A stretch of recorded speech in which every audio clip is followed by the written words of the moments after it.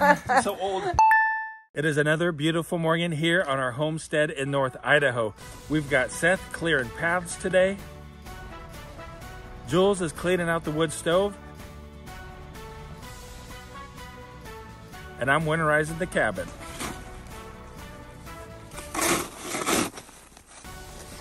Today, guys, I am connecting the path from the cars all the way over to the chickens. This right here is how we get all those cool shots for you guys. Our wood stove is super full, as you can see right now, full of ashes. So I'm gonna go ahead and empty out all of these ashes so that we can have a big fire and like actually put like big logs inside of it. Cleaning the wood stove is kind of a dirty job. I think Mike Rowe would be proud of me. It is already full, so we are gonna go dump it in the snow. Now I see all these aches and make you grow. This is actually our compost pile covered in snow, and this is a great place for us to throw our ashes. All right, first things first, we've got to unplug the water pump right here. Okay, water pump is unplugged. Hey, Jules, would you please go open all the valves in the house? Okay. Flush the toilet too. Okay. Tuxer, want to help me? Want to help me do that? Let's go. Sink, toilet, shower, one more sink. Marty, Yeah. I did the cold. You want all of them on, all faucets on. Yeah, but how do I do that in the kitchen sink? Put it in the middle. I didn't even know that. I just learned something new. Put it in the middle, he said. Everything stopped running. Yeah, that's what it's supposed to do. I know, I was just giving you an update. Oh, gotcha. Yeah, so that's good. We got all those empty. Now we'll go get the air compressor and we'll blow out the lines. Cool with that? Yeah, let's do it. Seth's bringing me a bucket so I can have a step because I'm tired of crawling in and out of here so difficultly. Better if I had the lid though. There's one right here with a lid. I know, but that one's full and heavy. Ready? Look at you go. I'm so old. Oh, it's so graceful. I need to build some stairs right there. I know, but I just haven't done it yet. Another project, another day. Yep. All right. Air compressor. Air compressor. I'm going to go ahead and put this in the valve down here, add some air, and hopefully it's going to start coming out of all the faucets. So it should blow out all the water that's left in the lines. Cool. All right, here we go. Move that guy out of the way. Notice, look, it's nice and dry down here. There we go. Put more air in it. That was disgusting. What did you say? It's like diarrhea. Oh, disgusting. Yeah. It was really super disgusting brown. So it came out of all the faucets? Yep, Air? all of them. Air came out of all of them? Mm-hmm. Yep. Okay, so what I'd like you to do is flush the toilet again and make sure that the tank's not full. Wow. That's nasty. Don't look in there. We need to unhook these guys. Washer. Yep. I see what. Oh, wow. What's going on? Or something let loose. Something that'll fit under here. Can you grab something, please? Like a shallow bowl. Yeah, bowl maybe, or cup. This work? Yeah. Huh, it's done. Oh, well. That's funny.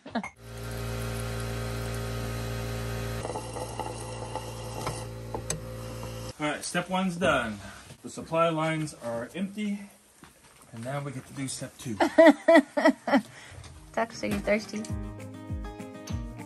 Earlier this morning, we had a moose in the garden eating our apple trees. He was eating that little apple tree right over there. And then he came through right here and just busted right through the fence. I mean, like, look, here's the fence wiring. These are all the moose tracks right here. So we might come back to having no fruit trees. I don't know. We got to go, though. Time is of the essence. And he got in there. Putting those back up is not going to stop him. So we shall see when we get back. I'll give you guys an update. All right, step number 2, put an antifreeze in all of the traps. How much you put in? I'm gonna put in precisely that much. Nice. Yes. What about this side? It has only one trap. Yeah, Feel but it's gonna be. Only one trap. It feels neglected. Okay. There we go. Thanks, I feel better now. We need another jug of this stuff. I bought 4 All right, where are they? in the back of Maxine.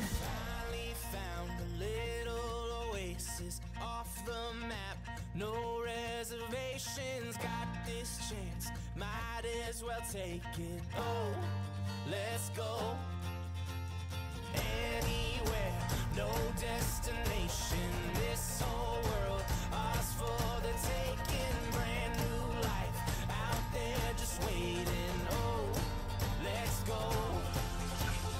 Don't need a rain. Voila! Good job, Dan. Now we just have the washing machine. You and Seth want to do that, and I will wipe this mess up? Sure. You just pour it right in there. A couple cups.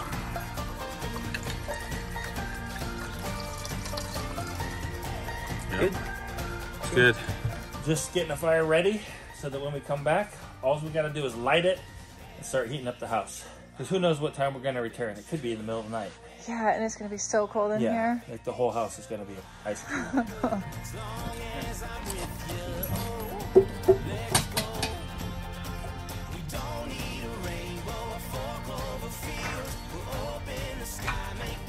Last thing to do before we leave is to make sure that all of the security cameras around the homestead are working, like this one right here. Hey, that's me. There's one there. It's cool because they just automatically upload to the cloud. So even if somebody came in and like stole the security cameras, all of the footage is already up in the cloud. So as somebody grabbed the camera, oh, there's your face right there. It's beautiful. Caught on camera. You kind of look like a bandit. Yeah. Money. Here you go. Ready. right. Car's warming up. Cool. Let's blow this popsicle. Sometimes we're inside out, twist, turn it upside down. You're the place where I call home. Some things we're never gonna learn, like which way the world's gonna turn. You're the one that I lean on.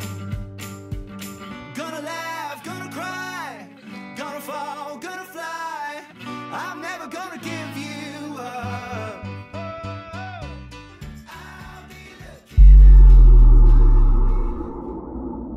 So how did you guys like that thumbnail? You might be thinking clickbait, but really, you know, there was this really cool road on the way and it was windy. And I thought, man, that just looks like an awesome place to get a picture of Jules hitchhiking. You never thought that would happen, so that's why it's titled You Never Thought That Would Happen or something like that. But we've been in Tennessee for about a week now, visiting with Sarah at the Free to Hardeman Bible lectureship.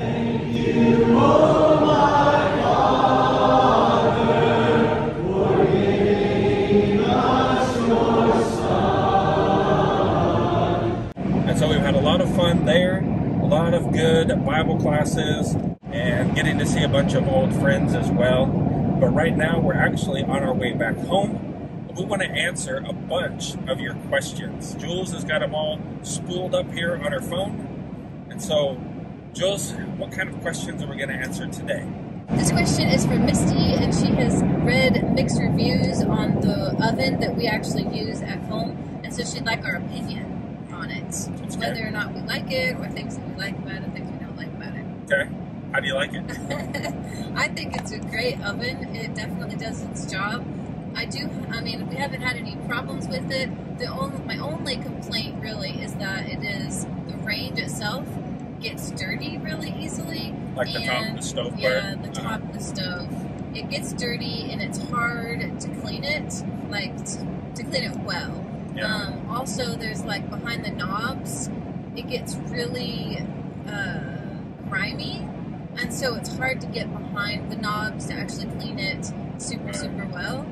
And we haven't been able to find on the electric ovens, how they have that silver kind of tray thing that goes underneath the burner. Well, we haven't been able to find ones that kind of go under these burners that you can just take out and wash. Yeah, that would be convenient. Right. So, but maybe you could find those, and then if you did, then it'd be a lot easier to. Yeah, or I guess you could clean. make some with like aluminum foil or something. Yeah, maybe. Maybe if we get another one, I'll start with those. Right. But I think one of the reasons we chose that stove was because it was so much less expensive than like the Unique brands or the Premier brand off-grid stoves. You know, it uses a battery for the igniter. You don't actually have to plug it in. We've never, and so far we haven't had to change that battery. That's true. Like Yeah, it's been what? Almost. Well, it's been 3. This is our third winter. Third isn't winter, it? yeah. So that's pretty good. Yeah. We use it quite a bit. One little 9-volt battery. I haven't actually tried to clean the oven, so I don't know if that cleans well or not. Right. But as far as its efficiency and like Cooking on. it's great. It cooks food and Everything. boils water. Works great.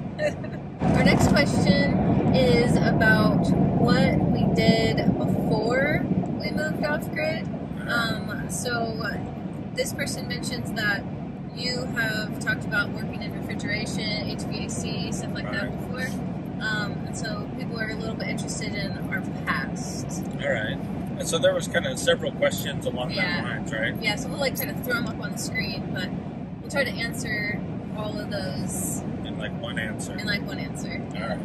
So yes, I did do industrial refrigeration work, mostly in the Los Angeles area. I went to refrigeration school in Phoenix, Arizona, but that was over 20 years ago, right? Long time ago. And so we did industrial refrigeration, so like meat packing plants, ice cream factories, bottling plants, things like that. Big scale, like giant warehouse-sized freezers. Forklifts drive around in there, like people work inside of a giant freezer like it's a regular warehouse. You should tell them the story about the onions. Oh, yeah, okay, so... that was pretty cool. So this one place that we went to, they did like diced onions for Taco Bell and places like that use diced onions. Anyway, they take these onions and they be in these giant boxes, like the size of a pallet, like 4 feet tall. Load them up with a forklift and then dump them into this water bath where they get cleaned off. And then they had all these ladies that were working like on this assembly line. And they were just working in there, they had like the head thing and the glasses, and stuff, but they didn't have like a mask on. And so anyway, when I went into there to like actually go in and check the equipment, I would have to put my gas mask on. Like we had gas masks for working with ammonia because we did ammonia refrigeration.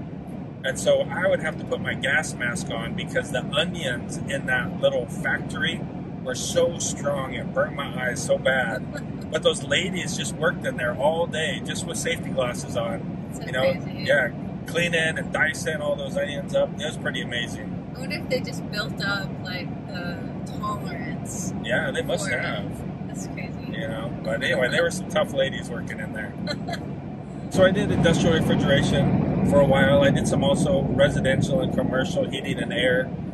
But like I said, that was 20 years ago. Jules and I got married, and then we've been in full-time ministry for like 19 years or so. 19 years full-time ministry. About 10 years of that, we were working in Indonesia. Part of that time was on the island of New Guinea, and part of it was on the island of Java. And then we came back home because our work there was finished. And so we're in Idaho, and we're there. We help with the church in Idaho, the Sandpoint Church of Christ. And if you're ever in the area, you're always welcome to come by. On Sunday or Wednesday, there's a link down in the description below where you can like find out times and directions and all that kind of stuff to the building if you're in the Sandpoint area. But we do that, and then we work at our homestead, building our place. And so kind of jumped the gun. well, we'll get to that. We'll get to that a little bit, but no, you kind of jumped the gun on other questions people asked. So people have talked about, some of the comments people have said have to do with mission work. Oh yeah. And they noticed that some of our videos we've been in Indonesia, and so that was like another question we were going to get to. But we might as well continue on with it now. All right. Talking about mission work. Did we do mission work? Where and also, like, are we ever gonna go do that again? If you look back at our old videos, if you like go to videos and then you can sort by oldest to newest. Anyway, you can go back and look at all of our really old videos where we're in Indonesia, and you can kind of see all that. And the kids are so cute. Seth has this little tiny voice. Yeah, they were way younger. But so we did that. Will we ever go back? We hope to go back. We want to visit. Sarah would like to move back there sometime. To Indonesia. Yeah, to Indonesia.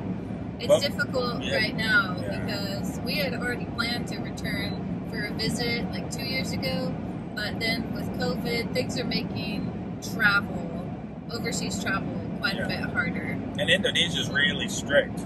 You know, like last summer we went to Tanzania, but that was like super easy, just a couple COVID tests and that's it. But Indonesia's way stricter, so we'll have to wait. Quarantine times and stuff like that makes it less feasible to be able to do that right now. Right. Yeah. But definitely we want to. So Marty and I just celebrated our 21st wedding anniversary on this trip. Yep. These are the flowers that he got me. They're kind of wilted now. They froze in the car last night, I think. They still smell really good. Right now it's 2 degrees Fahrenheit, and we are in South Dakota? Yeah, we just entered South Dakota. Yeah, so we're in South Dakota, heading west on I-90. What was it that the guy at the hotel said when you checked us in last night? It was funny. He said that there's like a freeze warning or something, and if you're outside for like 9 minutes, your blood and heart will freeze. Yikes. So I don't know about that, but it is pretty cold. And windy too. Yeah. So like the wind makes it feel super icy. And it's cool. Oh, and the speed limit here is 80 miles an hour. Yeah. So that's cool. That is cool. Okay, on to a very serious question, Marty. All right. Do you like your bacon thick or thin? Crispy or, what did you say? Limp. All right. Super serious question. You want me to answer that first, or you want to answer? Go for it. All right. So I say not crispy. Well, let's go to the thick or thin. Thick, thin. For sure. Thick. Thick. And not crispy, like when you bite it snaps. But not also limp, like where the white part is still kind of like gross, like chewy or slimy. And so kind of like leather, like a really firm leather, but not quite crispy. Yeah, it doesn't like snap when you... Right, like you can bend it still. Yeah, that's the same with me. I think we like our bacon the same. This question comes from Russia. Why don't you wear a hat when you're cold? Okay. I normally wear a hat like almost all the time. Like a baseball hat. Yeah, this hat right here. People recognize me in public because of the hat. That's true. And so whether it's hot or cold, I typically wear this hat, but if it's really cold, I'll wear my beanie. So, I don't know.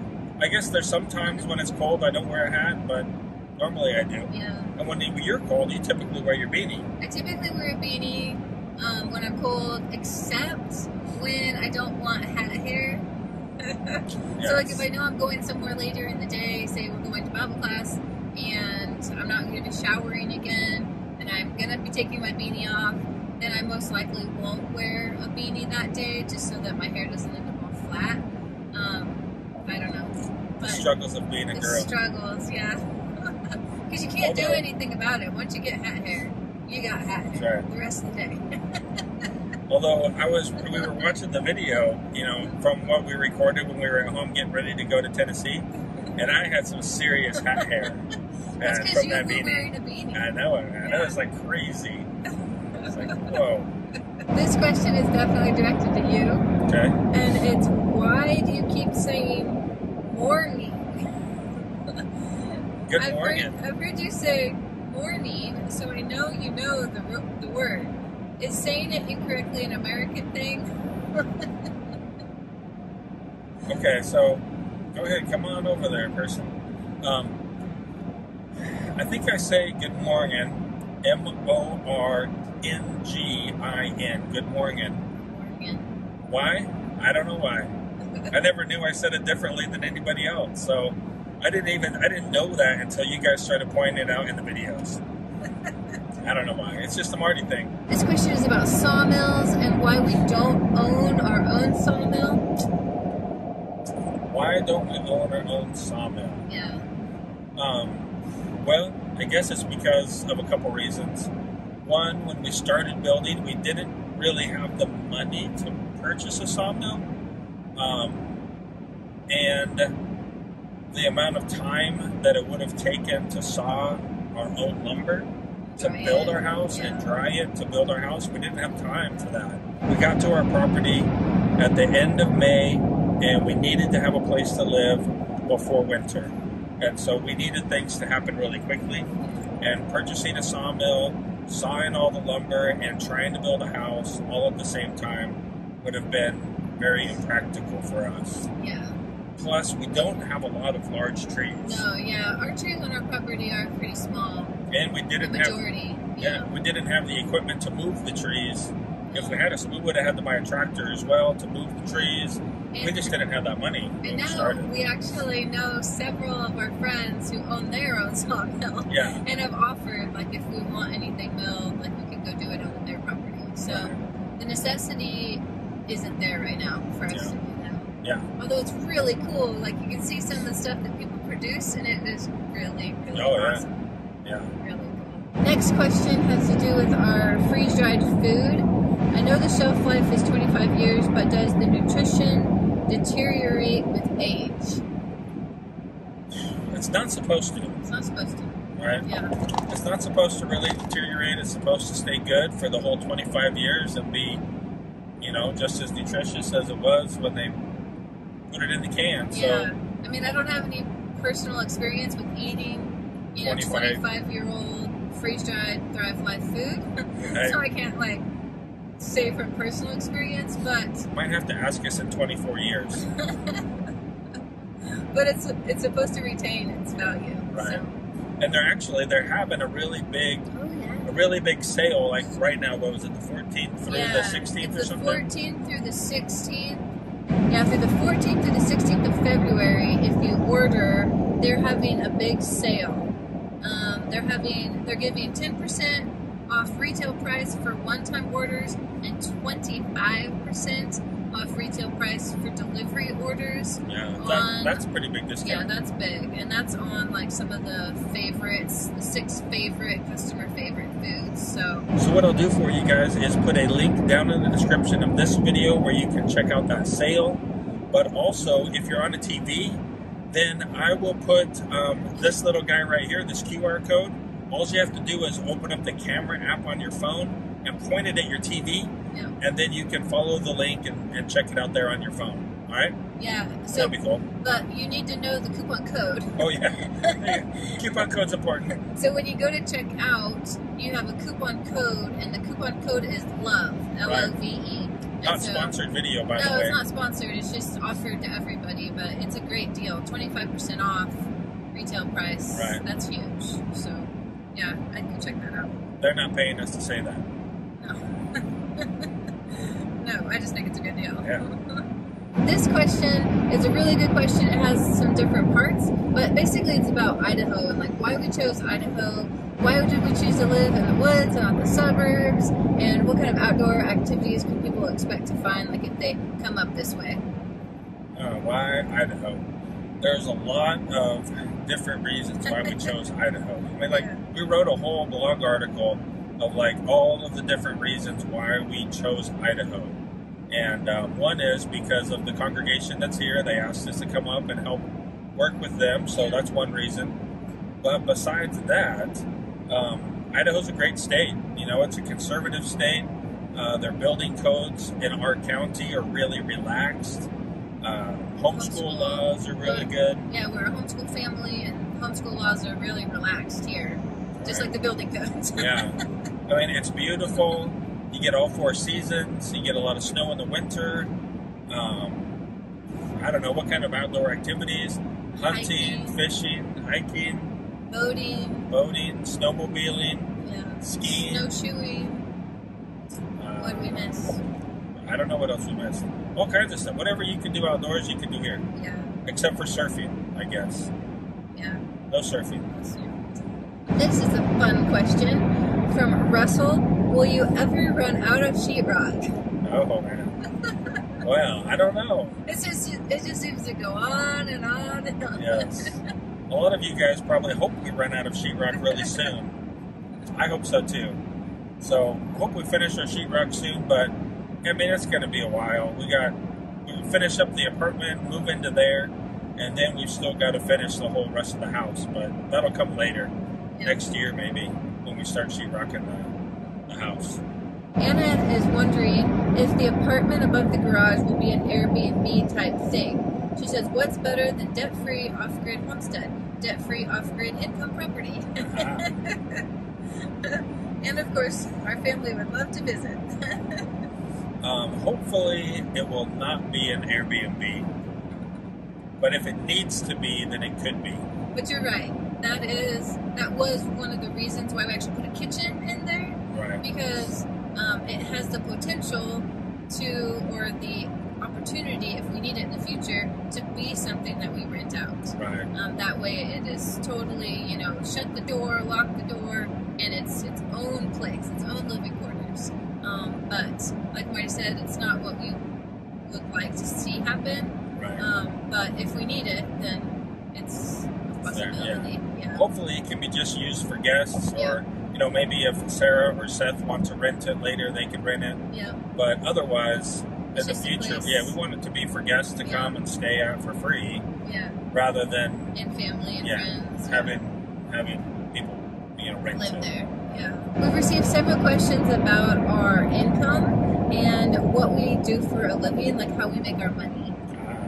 Yes, we did a whole video Oh, about yeah. how we make our income. Yep. It's actually the video that is right here. So go ahead, check out that video. And in the meantime, guys, we hope you have a really great day. Keep Keep smiling. smiling.